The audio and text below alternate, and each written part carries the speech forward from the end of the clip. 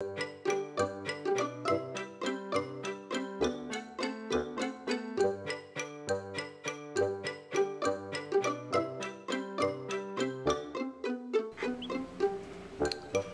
is the worst case of splayed legs I've ever seen.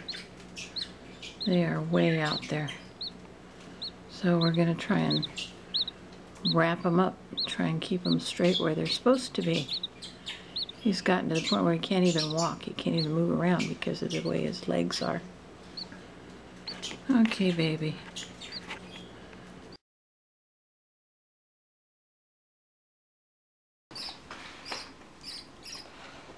Here we go. All right, this little one. It's actually 4:30 in the morning. And I'm about to feed this little baby. That feels good.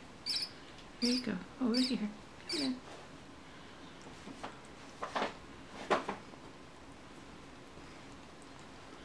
Yeah. This is our lone survivor. Ruby only hatched 2 of the 4 eggs in her 3rd clutch. I was expecting to feed 4 babies, and she only hatched 2 eggs, and we lost one of those little red-eyed babies. And this little guy, I expected to lose him first, didn't expect to lose the other one, but you just never know. Come here. This is a little Rosie.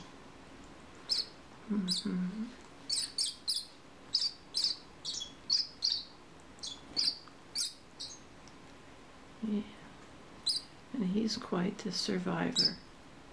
He's determined to survive in spite of all the things he's faced, all the obstacles. He was splay-legged, and so for a week, I'll show you what I put on him. If I can find it. Where did I put that? I thought I stuck it where I could show you. I tied a little loop of yarn around his upper legs and left it on there for a week. And when he kept kicking it off, I decided, well, I guess he's okay. And as you can see, he can stand up and he can walk. Yeah, come here, show everybody. So he does pretty well. He's not splay-legged anymore.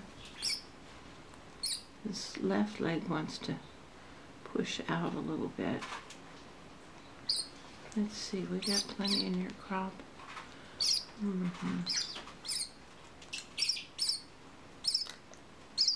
Yeah. I didn't make a whole lot because there's only one of you. We don't have to compete with anybody to get it, do we? He says, I'll keep eating as long as you keep feeding me, Mom. I think you've had more than enough. Yeah.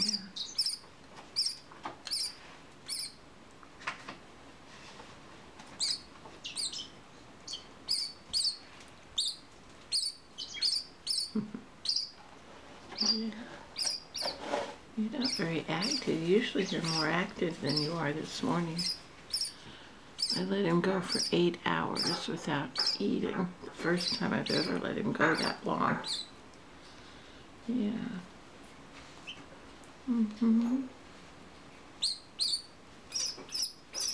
Okay.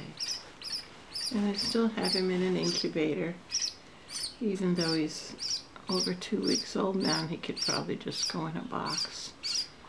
But at least in the incubator, I know that he's staying good and warm. Yeah. So here, maybe you can see he's pink back here. Yeah. For a while, I thought, even though he has pink feet, I thought maybe he's going to be a normal with all this dark on his wings. But I can see pink coming in now. Okay, let's go back to your little box. I had to make a box with higher sides because the box I had, he was able to jump out of. Yeah. Let's show everybody. So there you are. In your little box I have some mostly pine shavings in there. Okay for now.